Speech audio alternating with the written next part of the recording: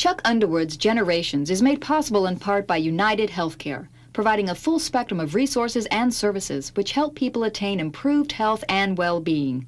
Information on healthcare is available at uhc.com. Those of you who were born in America between the late 1920s and the early 1940s have been labeled the silent generation. You are the kids who went through your formative years during the post-war era of 1946 to 62. You are considered our nation's last innocent generation. I read a recent article about you women. It was called The Last Good Girls. The two authors who are the leading experts on the subject of America's generations say that the silents are exerting an enormous influence over American history, but interestingly, you are the only generation who doesn't realize that. Their names are Bill Strauss and Neil Howe. They were both born and raised on the West Coast, Ivy League educated on the East Coast. They have authored 4 colossal books on the subject of America's generations. They are the world's leading experts on them. Bill Strauss, get us started here so we don't leave anybody behind. What is it that creates a generation? Chuck, a generation is created by history. A generation is approximately 20 years of birth years. For example, in the 20th century, we had 5 generations born. We had the GI generation born from 1901 to 1924. We had the subject of today's show, the silent generation, born from 1925 to 1942. We had boomers born from 1943 to 1960. We had Gen Xers born from 1961 to 1981. And we had millennials, today's children and teens, born from 1982 through now. Neil Howe, give us a portrait of the character of the silent generation and how they're different in their personality and beliefs from the other generations. Well, Bill put it just right. This is a generation that was born just too late to be war heroes and just too early to be youthful free spirits during the consciousness revolution. But they've done very well, most of them, in the economy. They got just on the post-war escalator of prosperity just after the war was over when they were young people. Woody Allen, you know, says 80% of life is just showing up. And for a lot of this generation, compared with their boomer and Xer kids, that's true. This is the generation probably of the best behaved and most sheltered children of the 20th century. This is the generation that got married on average and had kids on average at a younger age than any other generation in American history.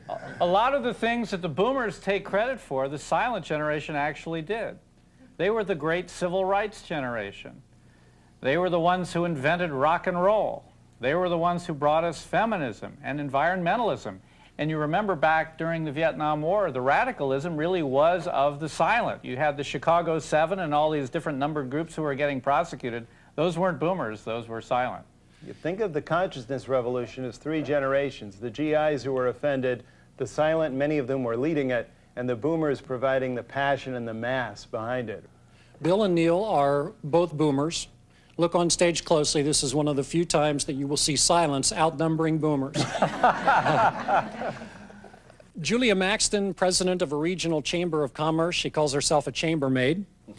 When we first called Julia, she said, "I am the typical white silent generation female," meaning what? Well, I was born in 1940. I remember my parents coming out of the war years. We had plenty of money, but nothing to buy at that time. And then as I grew up, I remember my mother always dressed in heels and hose around the house, even doing housework, a little cardigan set and a skirt. During the war, her hose might be in shreds, but she had hose on. And of course, I'm the last good girl of my generation because I was a virgin when I was married at 21. Dr. John Henderson is the president of what is considered a national treasure, Wilberforce University, just outside of Dayton, Ohio. Give us some sense, John, of the upbringing of a typical black, silent male, in your case, in the Midwest. In my upbringing, there was an old adage that children should be seen and not heard. And I think for me, that certainly typified somewhat being in the background, on the sideline, and that sort of a thing. I grew up in a period where there was still a good bit of segregation, segregated schools, segregated movies, and those kinds of things, no access to restaurants to the extent that we have today. So the community was very narrowly defined during that period of time. As it turns out, you learned much later in life you were born just a few miles from Dr. Murtis Powell, who is currently the Vice President for Student Affairs at Miami University, the typical female silent upbringing in the deep south of Alabama. At that time, we were not thinking about rock and roll or any of those things. I graduated from high school 1 year, 1955, after the Supreme Court decision on desegregation.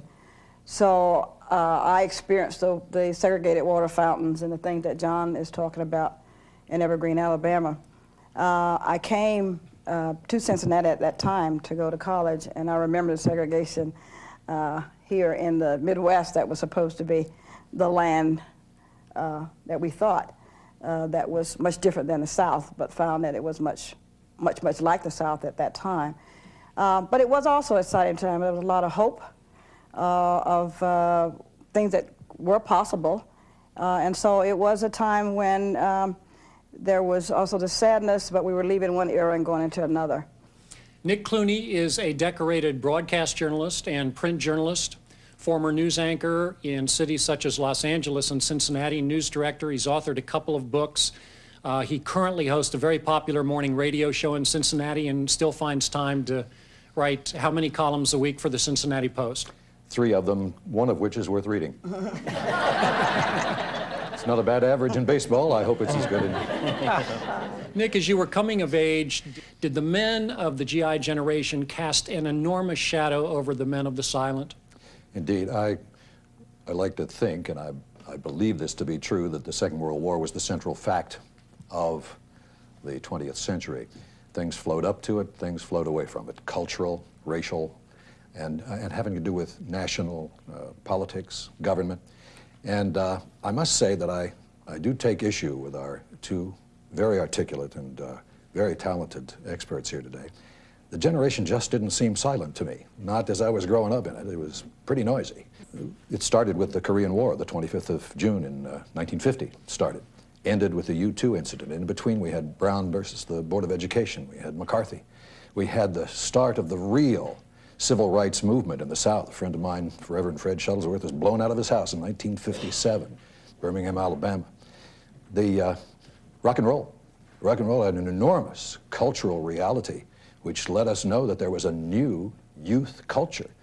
Always had been a youth culture in the United States of America, but they never had any money until this time. So that youth culture started to make a real impact, it seems to me, on society because they could buy the records. Before our 2 boomers surrounded by silence get bludgeoned to death, how many of you who are silents think that the silent label fits? Please raise your hand. How many don't think you're silent at all? Well, doesn't that beg the question, where in the hell did the silent name come from? The silent name... Chuck, let me make clear. The silent name, like a name to a lot of generations, like the lost generation who came of age in the 1920s, refers not to where they ended up. It refers to where they started. And most generations end up at a very different place from where they started.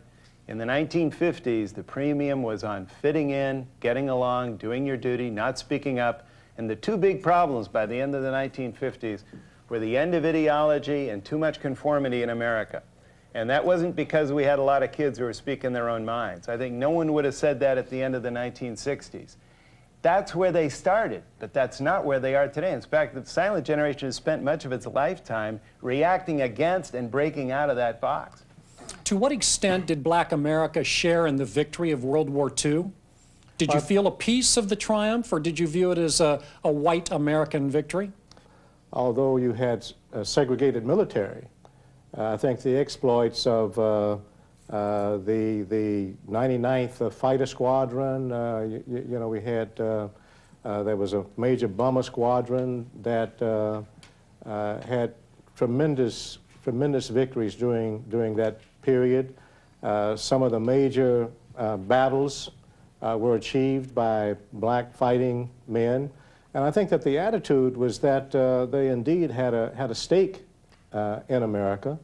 When they returned, Of course, you had a good bit of disappointment because of the still segregated conditions within this country, and I think that those were some of the things that helped to foment the civil rights movement.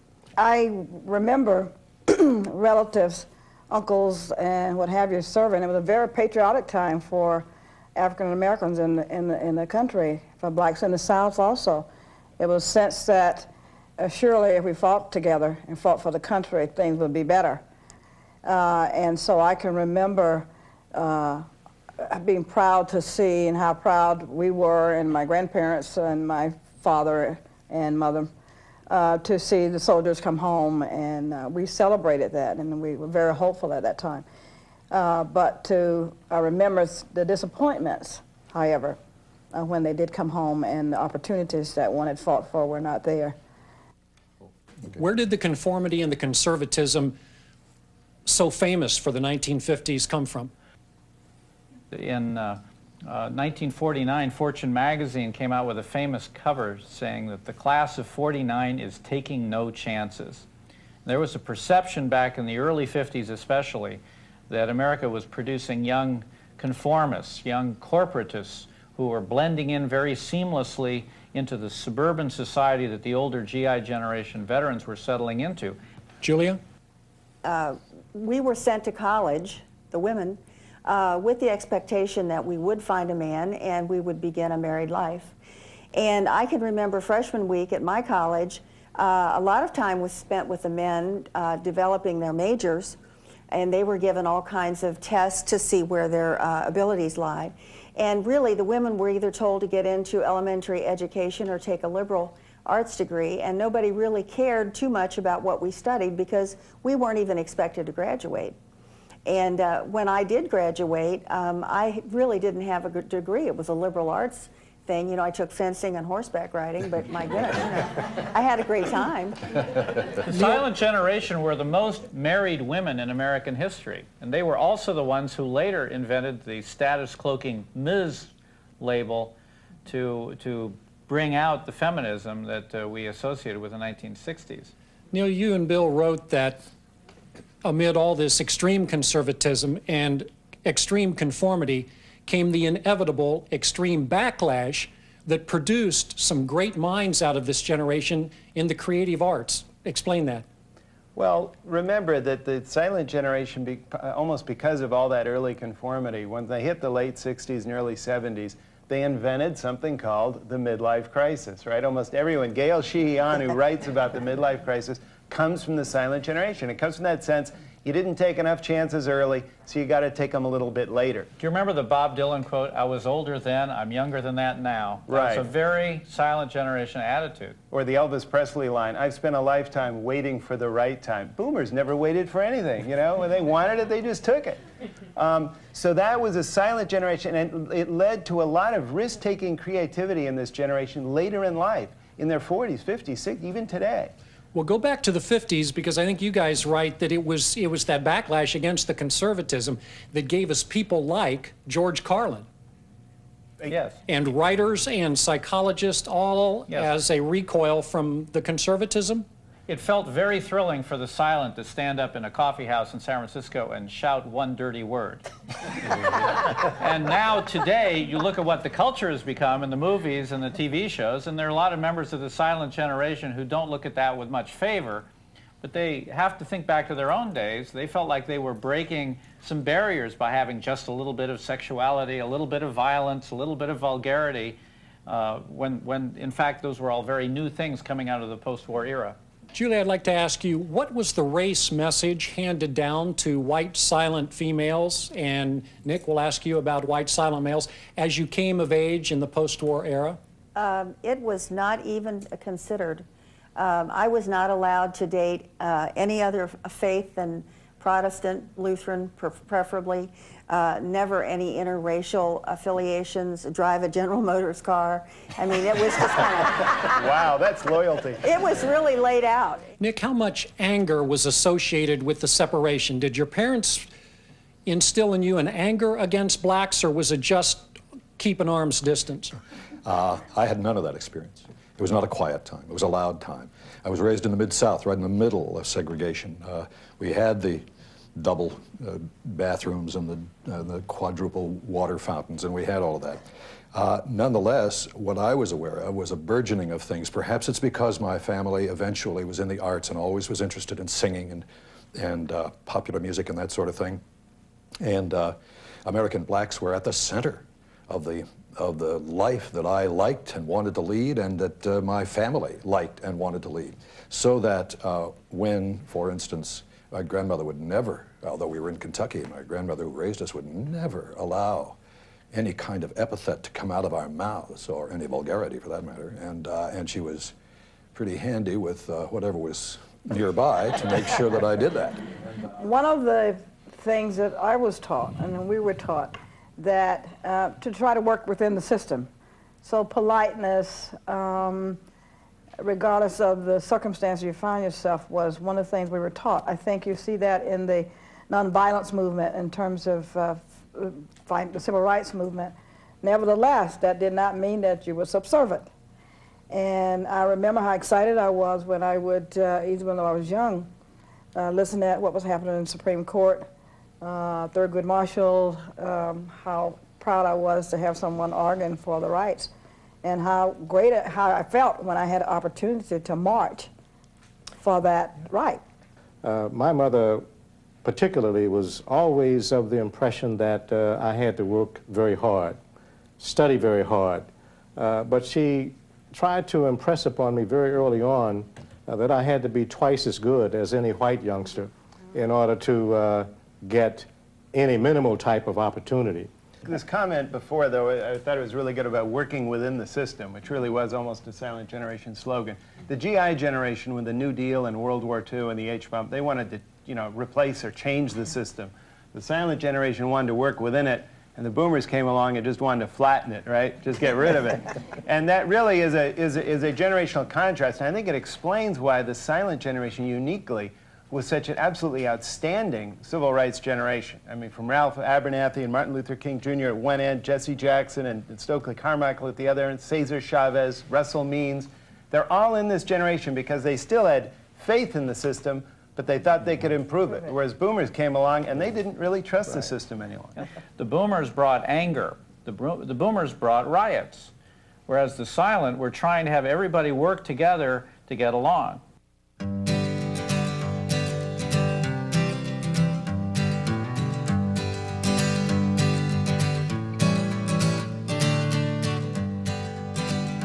Question number 1. In 1953, Playboy magazine made its debut. Its first edition featured nude photos of which 1950s sex symbol? Marilyn Monroe. Right. I knew he'd know that. Marilyn Monroe. It's a guy thing. Notice I didn't put the microphone in front of her mouth. Neil, give us a couple of bullet points. Give us a description of Generation X. Who are they? What do they stand for? What are they like? Well, the Generation X is born in the 1960s and 70s, from 1961 to 1981. Their location in history is they were children during the consciousness revolution when boomers were entering adulthood.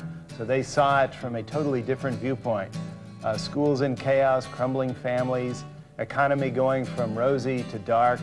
And it was a time of really a denigration of childhood in American life. It was actually a baby bust generation because people didn't even want to have kids during the late 60s and early 70s. And they've had much more of a survivalist experience coming of age, particularly in the 80s and 90s. These were the throwaway kids, the latchkey kids. These were people having to make their way. I mentioned Judy Blume earlier as sort of an icon or something that represents kids that were basically told, life is tough, you're on your own. We're going to give you the tools to survive, but we really can't protect you anymore like we were protected. And in fact, it's even better that you're not protected. That was a mistake with us. Whichever generation you fit into, your public television station still needs your support to keep programs like Generations coming your way. We'll be back with more in a few minutes.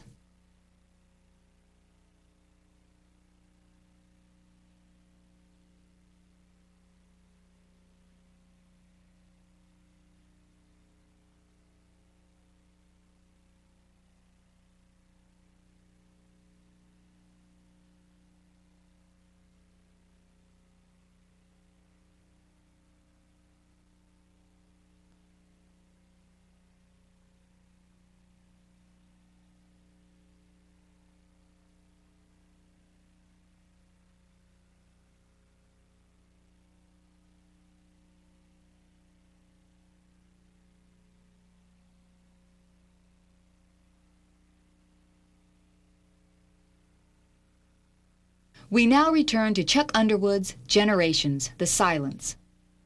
Chuck Underwood's Generations is made possible in part by United Healthcare, providing a full spectrum of resources and services which help people attain improved health and well-being. Information on healthcare is available at uhc.com. In capital letters, more than one author has called the silent generation, are you ready, the most sexually frustrated generation. Oh, yeah. Absolutely. Oh, yeah. And the argument is...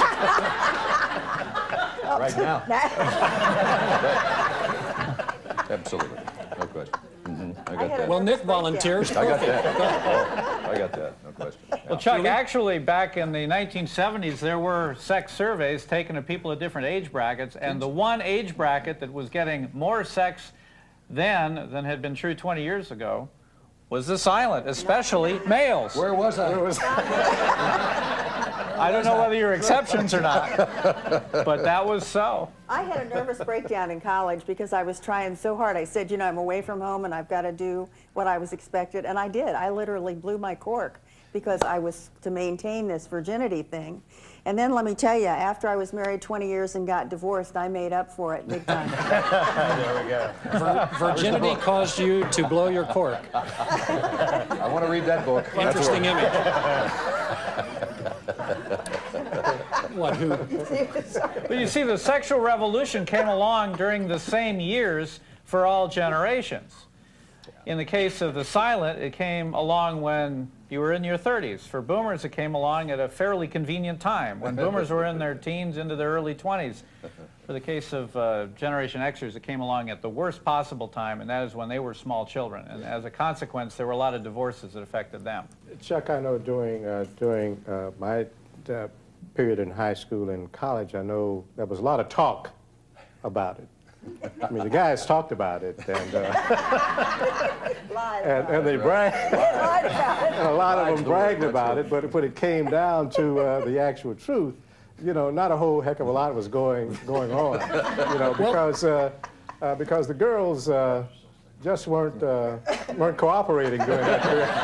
Well, you know, you look at our silent generation here. Let's remember that in the 1950s, as automobiles exploded, this new invention crept onto the American scene. Yeah, the back seat, who said that? Yeah, the big cars. How could you guys miss with those cars? Drive-in theaters. See all these sweet ladies here? Now, why were drive-in theaters instantly nicknamed passion pits? You know, were you really that sexually frustrated, or have you just been pulling one over our eyes for 40 years? Well, the birth control pill had not been marketed yet. Yeah.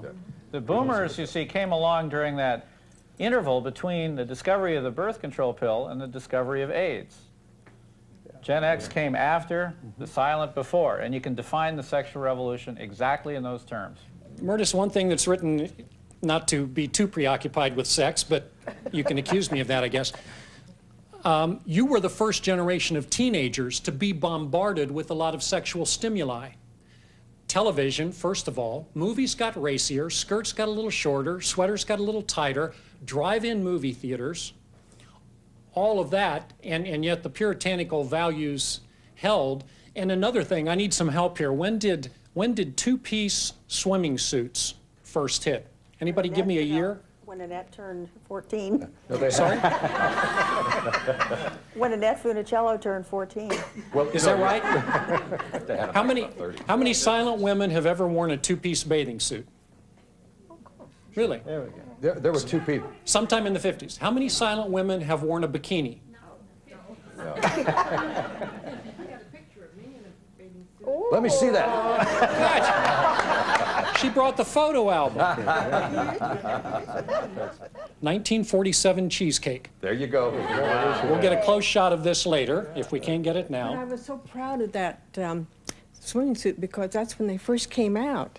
You know, Esther Williams. Well, now, not everybody can see it, so describe what it is. Okay, it is a one-piece, but it fits so nice and tight, and it just felt so good to go swimming in it. I took it into work. We have many vets in our office. We have to hire so many vets. And I showed it to one of the 19-year-olds. He looked at it. He says, "What kind of dress is that?" No silent generation woman has ever gone to a public beach where nudity is permitted and gone topless. Oh, yeah? What? Who said oh, yeah? Stand, please. What is it? In the Virgin Islands, I think it was Martinique, Martinique, the French side was topless, and some friends and I went over to see. We didn't go topless, but we went over to see, and we almost got stuck over there and couldn't get back to our ship, but, but we didn't do it. Oh, sure you didn't. Thank you very much. I think there was nothing like driving the Parkmore Drive-In on a Friday night with a boyfriend with a new Bel Air convertible with the top down and rocking and rolling as you drove through. That music just brought you to your toes. You heard the gentleman over here talk about the big back seats. Mm-hmm. For you ladies of the silent generation, was Saturday night just one big wrestling match in the back seat with your date? No, not really. Not really. Did the men behave? Not really. Have they ever? Chuck, I never had a chance to enjoy some of that drive-in theater excitement because we only had one car, and my old man wasn't about to let things, you know, with me, because if anything happened to it, then I was in real trouble. Change the subject. When rock and roll music came along, did it ease its way into popular music, or did it come down like a meat cleaver? And Nick, did you go to sleep one night listening to a Sinatra love ballad and wake up the next morning to Good Golly Miss Molly? I must tell you, Chuck, in my case, I was already a disc jockey and you know, in radio, and it almost was what you just described, and it was startling.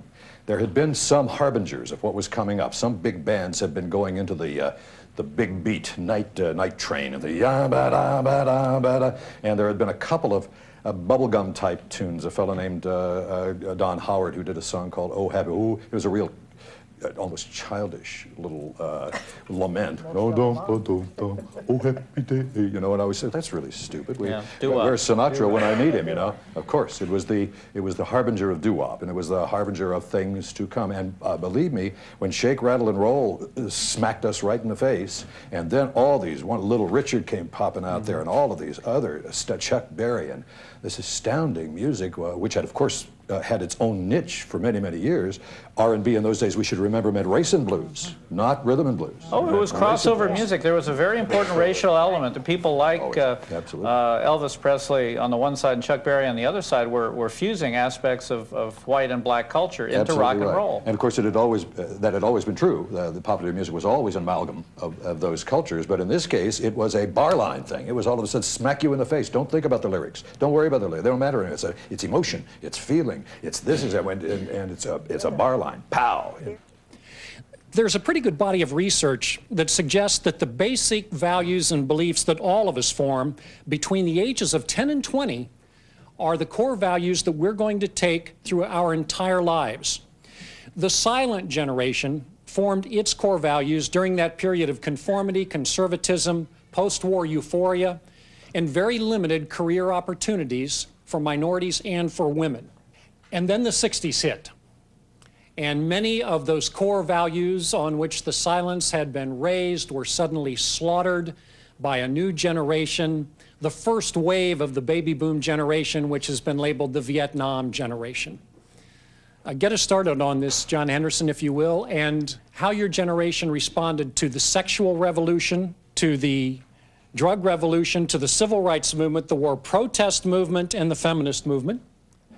Just absolutely flabbergasted because it was just a radical departure from that very steady, calm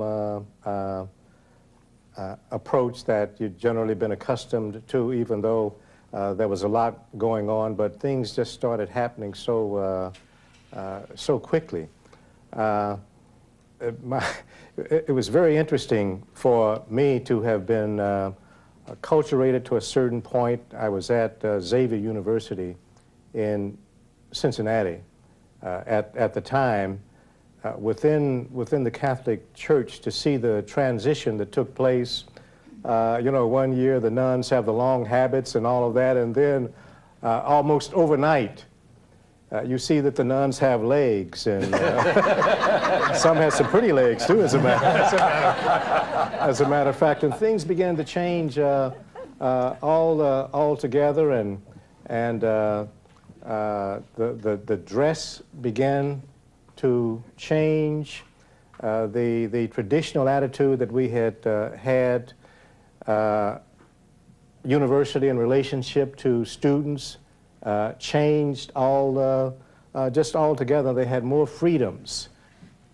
Well, I agree with John. I was very upset with the changes in the church, and I believed in the civil rights movement, because if I were the one drinking out of the different fountain, I would not like that. If I were the one who had to sit in the back of the bus, I would not like that. So I agreed with that part of the 60s. The rest, I really didn't like very much, the drugs and so forth. Who was it who said anybody who claims that he can recall the 60s clearly probably wasn't there? Your recollections of that time.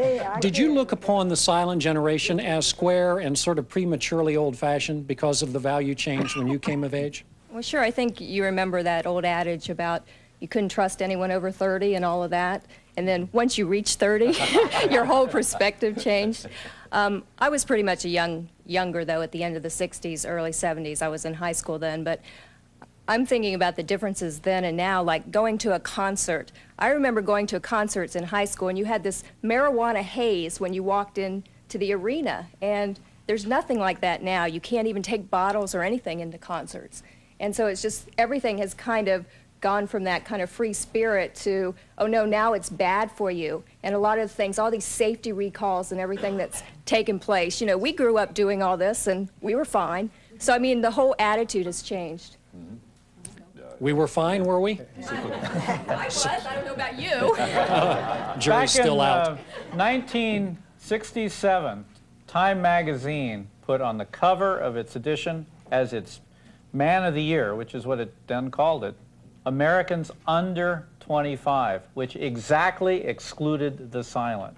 Boomers were the Man of the Year in 1967, which was the year of the Summer of Love. Neil, to which of these major social revolts of the 60s did the silence run towards, and which did they run from? Well, it's important to remember about all generations participated in these revolts, this era of cultural upheaval, this great spiritual awakening that happened in America, but they participated in different ways. The silent generation provided the leaders and mentors. The Chicago Seven, they were all silent. The drafters of the Port Huron Statement founded the SDS. It was silent generation people.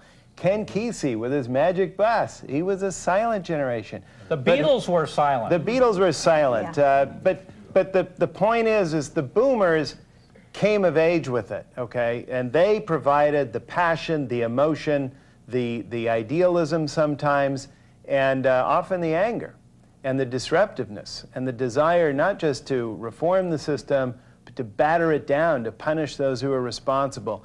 The generation gap was where exactly the silent generation occupied. It was a war between boomers on the one hand and their GI generation that had built this post-war edifice on the other, and the silent generation were the mediators and moderators, kind of in between, kind of siding a little bit with both sides. Absolutely. Right. Murtis, you're nodding your head yes. Go right ahead. I was remembering, part of me was delighted in what I saw that we could never do. We didn't have enough, quote, I don't know, it was nerve, or we were too polite to do. And so, and also looking at that time, we were having children and wondering, they weren't at that age to participate, but wondering that maybe this would be a better place when they get done. We have one of your children here. Mom and Dad are silent? Uh-huh. How big was the generation gap? Because they came up on one side of all the 60s revolt, and you came up on the other side of it. Well, my dad was a volunteer policeman during the riots in the 60s, and was very concerned about the safety of the issues of the, you know, what was going on the campuses and such. And so this was a very big thing for us. We were very much in the idea of doing what's right and what you're supposed to do, and that kind of thing. And you know, they were very concerned about the violence that was going on. So. Did you come up with different values than Mom and Dad? Was life one big argument on dating and sexual freedom and drug use?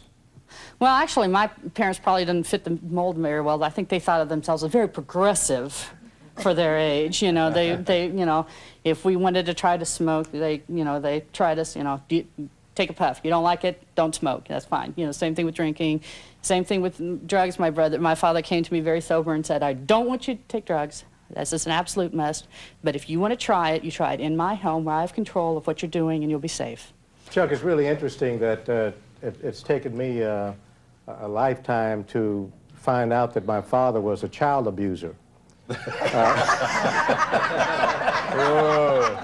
Because when I was coming up, the most effective discipline was for my mother to say, "I'm going to tell your daddy," and my daddy had a corrective procedure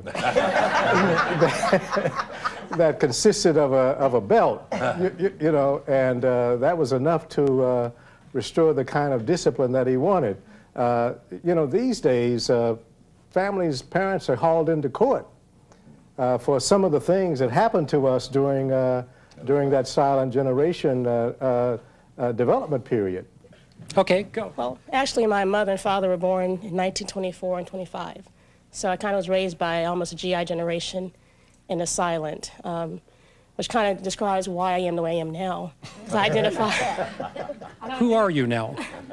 I'm more of a silent, and probably by nature, than I am a Generation Xer.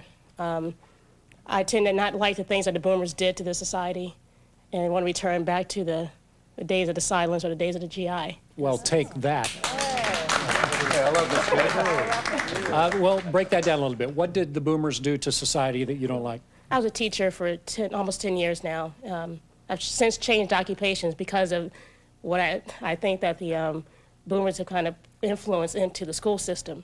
As a teacher, you want the good kids. You want the kids who are behaving themselves, who are listening, who are sitting in their chairs, who are attentive and want to learn. And what we end up getting in the classroom, kids who have come out of whose parents, I guess, come out of a generation where they wanted to be radical and push the system and kind of test the waters a lot. So you have kids now who are still under that same mentality, and they're constantly pushing the system and testing the waters, and their priorities are not as much as in education as it is in getting a job, forgetting the education part of it, but making the money, so. You and Mom never argued then? We actually did not argue, no, we did not. I said that as a joke.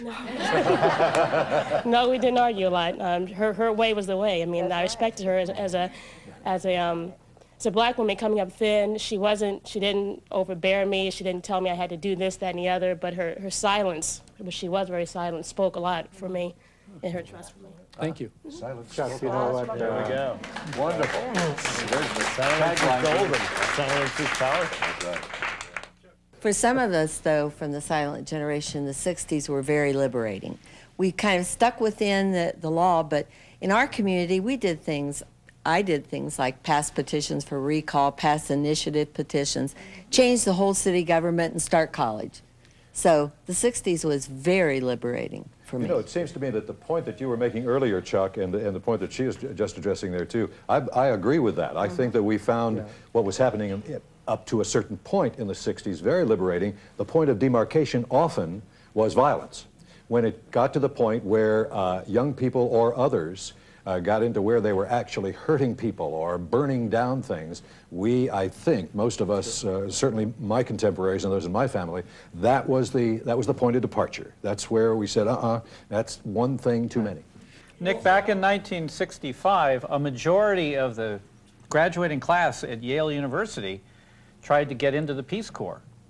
There was a huge surge towards what were then called the helping professions, including law, which was called a helping profession back in the 60s. I don't know why. But teaching was expanding. A lot of silent men and women were going into teaching, ministry, social service. The government was expanding. We had the war on poverty.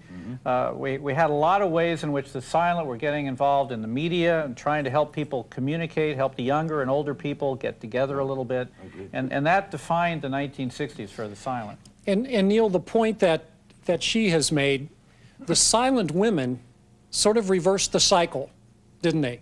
They flowered at age 40, well, they where did. future generations... Remember, they got married and had kids so young, so many of them getting married right out of high school was often the norm. A lot of them were empty nesters in their late 40s, mid-40s even, so they didn't have any kids.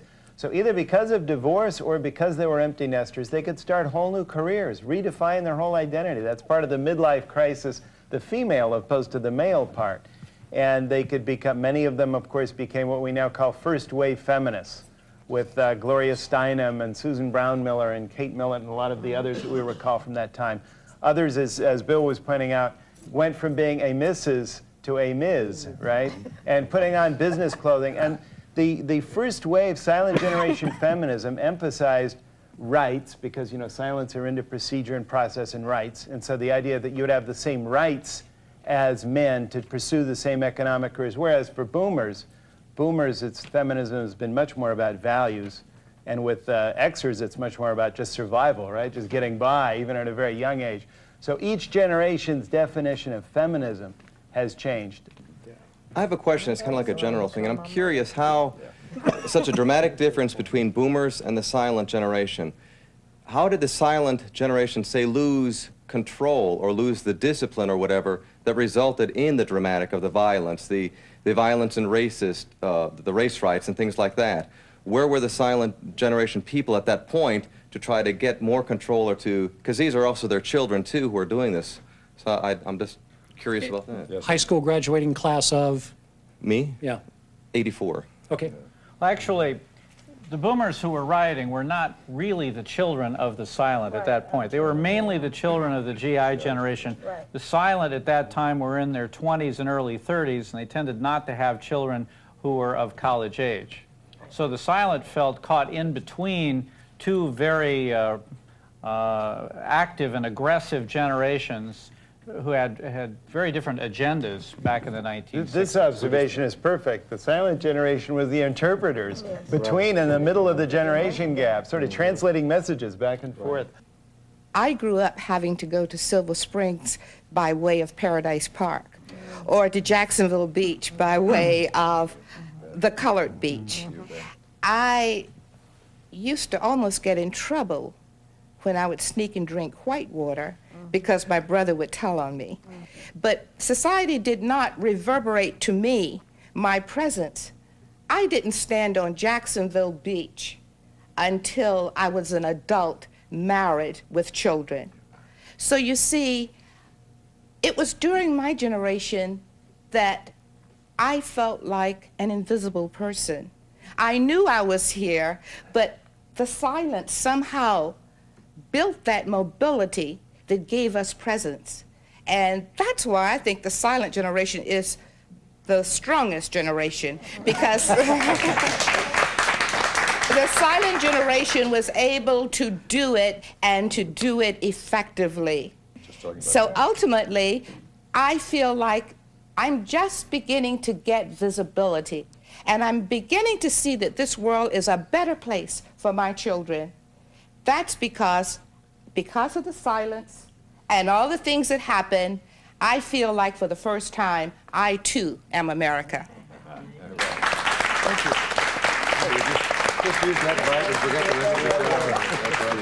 you. We only had 6 bar stools.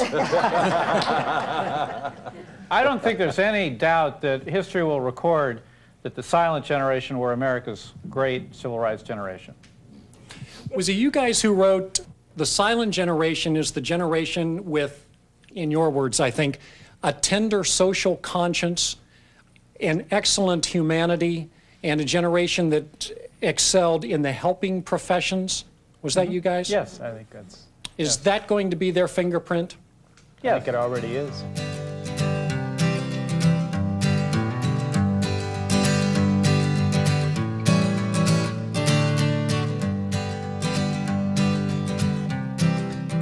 Give me an example of anything that was rationed in World War II. Gasoline. Absolutely. The A sticker, 3 gallons a week. Perfect.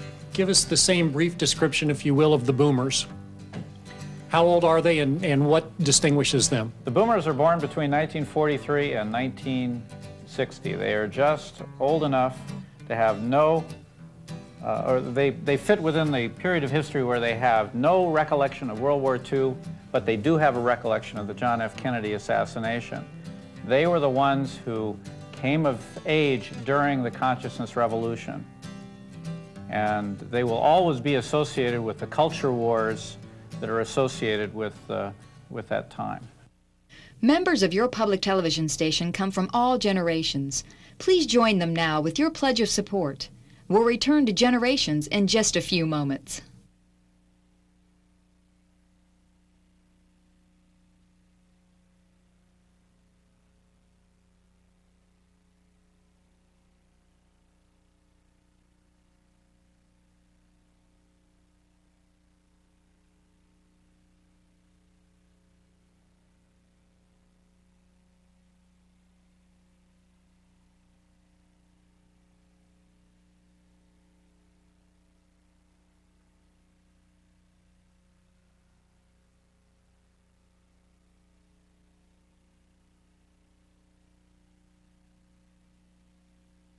We now return to Chuck Underwood's Generations, The Silence. I'm the daughter of G.I. Joes, and I guess I never thought a lot about you silence, but my question is the cooperativeness and the fact that so many of the silents went into the so-called caring professions. Were there external forces that you think contributed to those things, or any particularly important ones? The silent were born into the spot between two very aggressive generations, and someone had to fill that spot. And that's often why members of the silent often refer to themselves as the sandwich generation. And they had to enable these two noisy neighbors to communicate to one another, and so it was necessary that they develop these communication skills. And you look at the Phil Donahues, and you look at the development of talk radio and talk television shows. These are silent generation inventions, and it's to help people understand each other better. My mom is from the silent generation, and our family is very large, and I'm the last of 6 children in the family, so there's a combination of baby boomers, and then here I am, Generation X, and my mom had the opportunity to stay home while the kids were in school, and by the time I entered 1st grade, my mom had to go back to work, so I became part of the latchkey kids and that part of the generation. And you were speaking earlier about the women who were putting the suits on and going to work, and really, I mean, I have to applaud my mom, you know, for doing that. I mean, that took a lot of strength and courage for her, especially being home for the rest of the children. And I think that we can just look back upon that, and I've learned a lot here today that I can look back upon to the silent generation and be really proud of, that I didn't realize before. Nice going, Mom. Great. As she already said, I had to go back to work when she was in 1st grade. I didn't want to go back to work, and I always felt like she got cheated because I wasn't there when she got home from school to go over the homework and have hot cookies and milk and things like that. I didn't like it, but I'm still working. 20 years later, 22 years later, I'm still working. Thank you both. This question, anyone on the panel can answer it. Being a member of Generation X, a lot of times I hear my peers saying, what does Generation X mean? Meaning, like, what does the X mean? Are they categorizing us as nothing, a black hole? You know, where did they get that from? Generation X originated in England, and it referred to English boomers back in the 1960s. And for about 2 decades, it referred to alienated youth in general. In 1991, Doug Copeland wrote a book called Generation X. He took the title off of a band of Billy Idols, and at the time that referred to unemployed and kind of angry youth of Canada. And he applied it to refer to Americans born between 1961 and 1964 who were told by the culture and by demographers that they were boomers, but who didn't feel like it.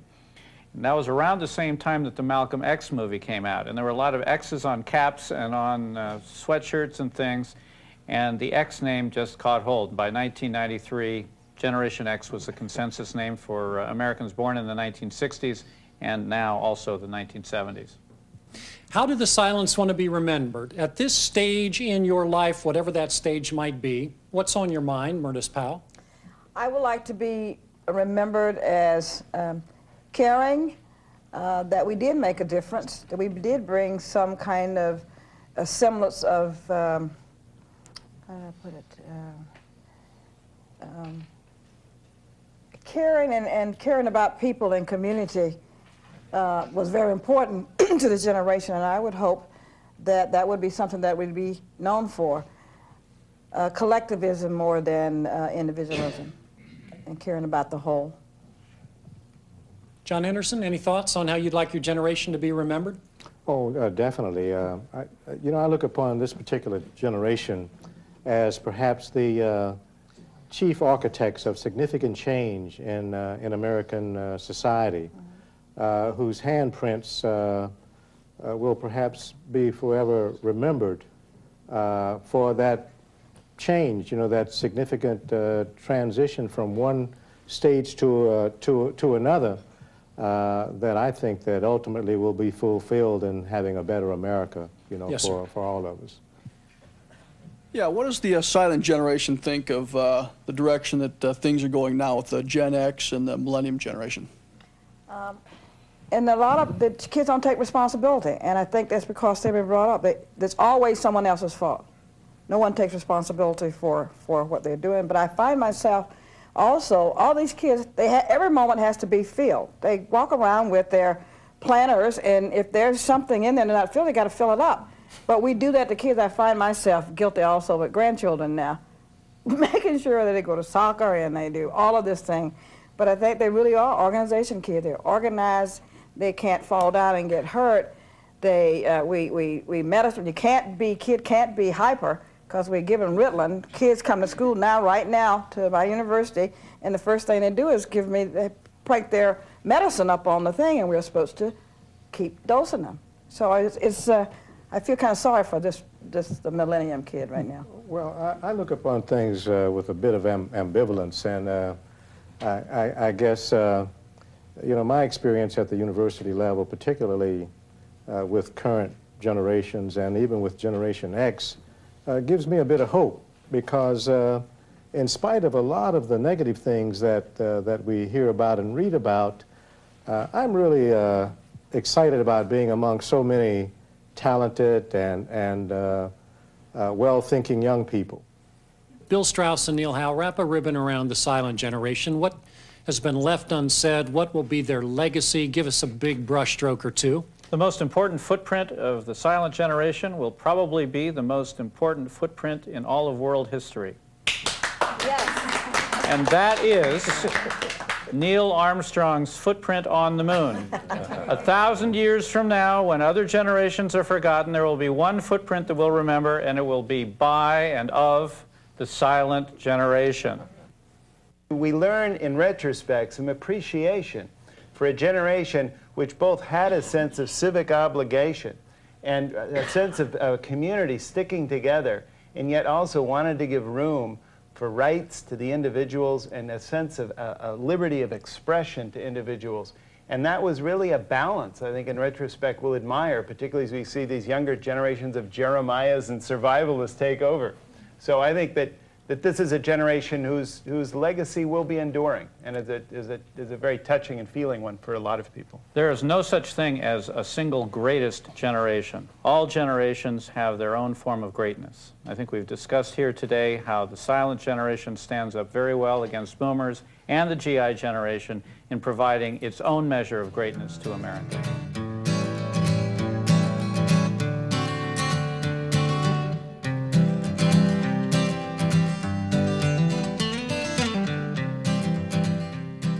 The 1950s was known as the decade of the beatniks.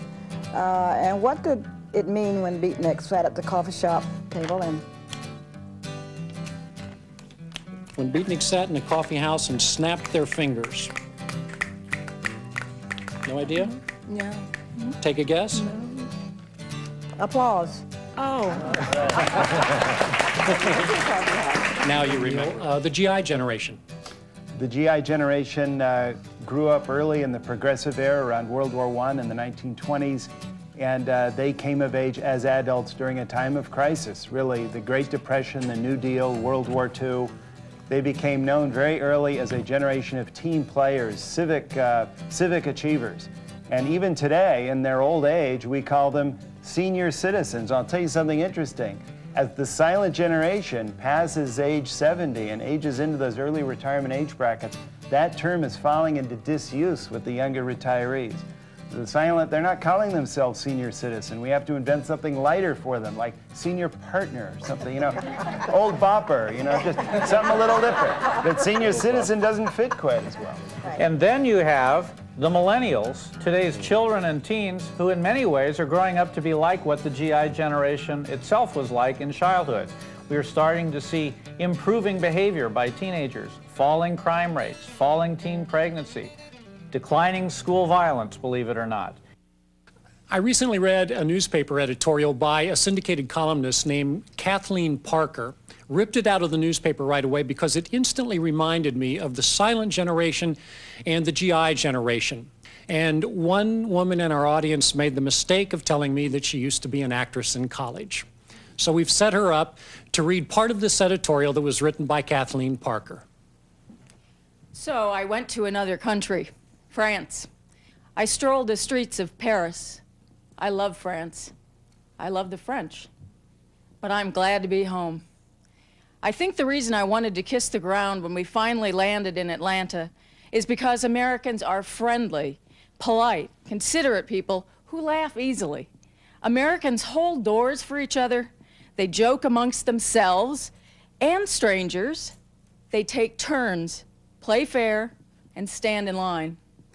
But best of all, Americans laugh with their bellies. My father once said, "No one laughs the way Americans do," and he was right. Compared to other cultures, our history may be brief, our architecture little more than tornado bait, and our food a tad quick. But American culture is characterized by a spirit of goodness, optimism, and generosity you don't find anywhere else in this world. And no one laughs the way Americans laugh. It's useful now and then to be reminded of that. Nice job. Good job. Thank you. Silent generation, we love you. We are honored by the achievements of your generation and those who came before. And hopefully in today's program, we've maybe learned a little bit about the burden on the generations that are coming up and how hard and decent we need to work to solve the problems that are still around. Thank you all very much.